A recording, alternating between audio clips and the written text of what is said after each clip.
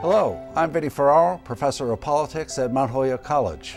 Please join me in this online course on the role of foreign policy in the 2008 presidential elections. We'll be joined by Larry Rohter, political reporter for The Times, who's been covering the campaign for the last few months.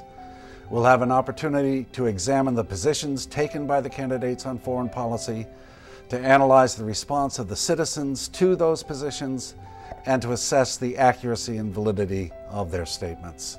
Please join me in this virtual classroom.